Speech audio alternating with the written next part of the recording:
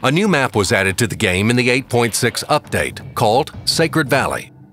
It is an open winter map in an oriental setting, and at first it may seem very difficult. The terrain consists of cliffs, steep hills, shrubs, and trees, as well as numerous destructible houses. In this video, we are going to tell you about the key positions on the map, its features, and also about suitable battle tactics. To begin with, let's divide the map into its main areas. These are the hill, the temple, the central lowland, and the northern and southern bases. The hill includes the foothills, as well as the highest ground. The second area is the temple. It includes both the small village and the route near the central hill. The lowlands cover the middle of the map. They offer various tactical opportunities, such as pushing to the enemy's base or attacking their rear. We will use graphical elements that you can see on your screen to describe tactics and battle moves. This legend contains all icons that we will use in our video. And now let's take a closer look at all these areas from both perspectives. Let's start from the north. The hill is one of the key points of the map. At the beginning of the battle, you need to hold it, so take up defensive positions. The first position is the stones. There is no need to descend. From here, you can suppress any enemy attempt at climbing. At the same time, you're protected from flanking attacks and artillery fire. Using this building as cover, you can fire on enemies driving up the hill or support your allies at the stones. If enemies manage to climb up, use this stone for cover. From this position, you have the advantage of the hill, which controls the central part of the map. Remember that you can be fired on by enemy tanks and SPGs. You should get back to cover after each shot. A light tank can drive along the edge of the hill for early intelligence on enemy movements. There aren't any good spots for passive scouting though, so you shouldn't stay there. Artillery at the base can fire on vehicles that are driving up the hill. To engage tanks on the foothills, artillery should move to F9. This will also give them the opportunity to hit tanks that have already reached the top of the hill. Now let's discuss the hill from the perspective of the southern base. We'll begin with the nearest village. It will help in the defense and provide cover from enemy artillery. Now let's move on to the foothills. From this position, you can engage tanks that are driving down the hill or enemies in the central part of the map. You can climb the hill in two ways. The hard way is the path at C2, and the easier one is the slope at C5. When taking the second route, it's a good idea to make use of this building. It gives you cover, and you can fire on tanks in the lowlands. Once on the hill, make use of the cover as described for the northern team, but in the other direction. Allied artillery can easily fire on enemy tanks on the hill from the square K2.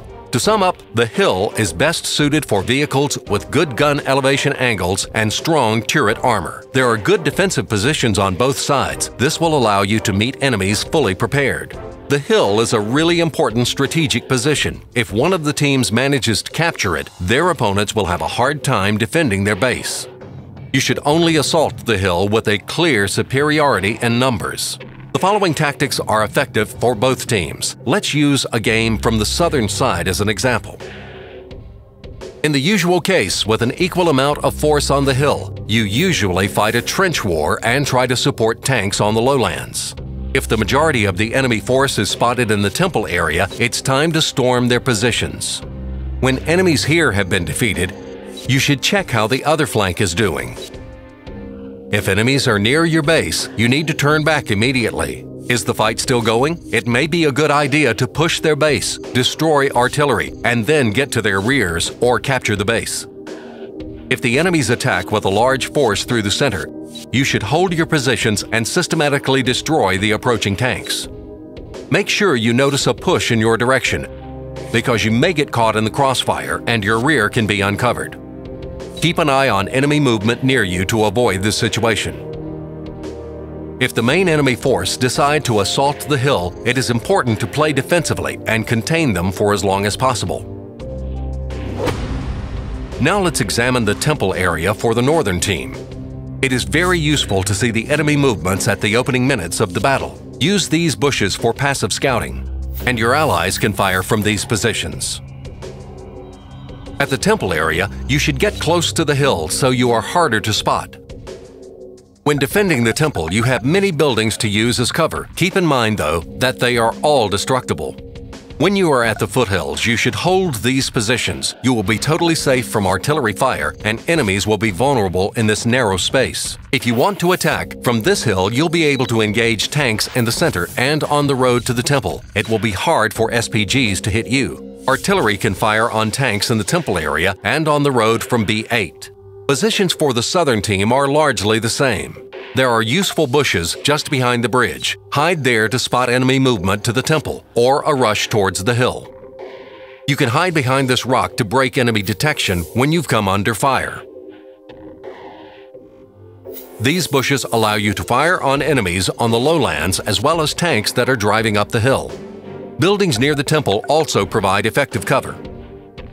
In the lower part of the temple, you're safe from SPGs. Here, nothing distracts you from fighting enemies and preventing their attempts to flank you. The best spot for artillery to cover this area is the square J1. You won't be able to fire on tanks on the other side of the hill, but trying to get closer is very dangerous. To sum up, the lower part of the temple is suitable for heavy and slow vehicles because they have cover and approaches to defend. Faster vehicles can drive directly to the temple itself and use the position to spy on the enemy for their team. The following tactical moves work for both teams. Let's say we're playing from the northern start location. The temple area is good for a defensive line, and you can quickly redeploy to defend your base. If the enemy storm the hill with superior numbers, you need to get ready for defense. If you see that your allies can handle it, you should push your flank and drive to the enemy base. If enemies push through the center, it may be a good idea to get back and catch the enemies in the crossfire. If the enemy's main force moves on you, hold the line and fight to the death. The great defensive position gives you an advantage in the fight and time to wait for reinforcements. Now let's examine the central part of the map for the northern team. Firstly, it could be a good idea to passively scout from the bushes. Just be careful, you can be spotted from the hill. These are the safest positions. From here, you can see opposing teams opening moves. If an enemy moves towards you, you'll be able to retreat quickly. From here, you'll be able to safely engage enemy tanks driving up the hill or staying at its foot. This position is important because enemies will have to fight on two fronts, both on the hill and in the center. If enemies attack through the center, you may defend your position by taking cover in the village or behind the central hill. You may use this area in an attack or in a push. Your position is lower than the enemy base, so enemies will have to drive out to catch you. This will expose them to your allies. From this position, you can easily get to the enemy rear or attack their base. Now let's take a closer look at the center for the southern team. You can get behind these bushes for passive scouting. From here, you'll spot enemy movement towards the hill and in the center. You can engage the first scouted tanks from this position, but then you should get to a safer place. Here, you are an easy target for artillery. From here, you can safely engage enemy tanks on the hill. If you get under heavy fire, just drive backwards. Nobody can hit you there. You can take cover behind these rocks and hills during an attack through the center. They provide cover from artillery, and it will be harder for enemy tanks to hit you. You should use this route to advance further. You'll be able to fight tanks on the hill while only showing your turret, and the building on the right will protect you from artillery. The central part of the map can change the result of a battle with its easy access to the enemy's rear. This can work against you though. Assaulting the enemy base early in the match is not the best decision. You'll just get destroyed. When the battle is raging, a group of medium tanks can push through here and cause havoc. Attacking enemy artillery or pushing into the rear of their tanks can decide the outcome of the battle. This area is well suited for fast vehicles. The main tactic for both sides is to fight a trench war early on and then react according to the situation. When you start from the northern base and enemies push through the temple, you can easily get to their rear. If there are many SPGs in the battle, it's better to come at them from two sides, both from the valley and directly. If enemies are breaking through on the hill, they will be exposed to fire for a long time. As soon as the enemy tanks are out of your line of fire, you can drive to the enemy base through G4. This way, enemies near the temple will not be able to fire at you, and you should get inside their capturing circle quicker than they can get to yours. If enemies attack through the center, find a good position and fire on them. They will have nowhere to run, having been caught in the crossfire.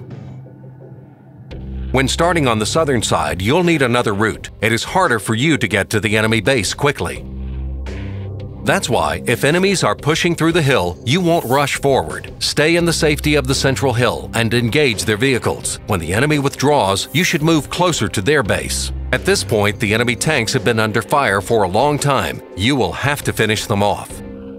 If enemies push through the temple, you may get to their rear by driving around the central hill. You should also send somebody in to kill the artillery.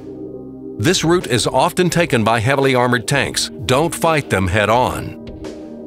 If enemies attack through the center of the map, you should get to the foot of the central hill, closer to the temple, and destroy them from there. As soon as the enemies here are destroyed, you can drive through to the center of their base. That's all for now. Good luck on the battlefield.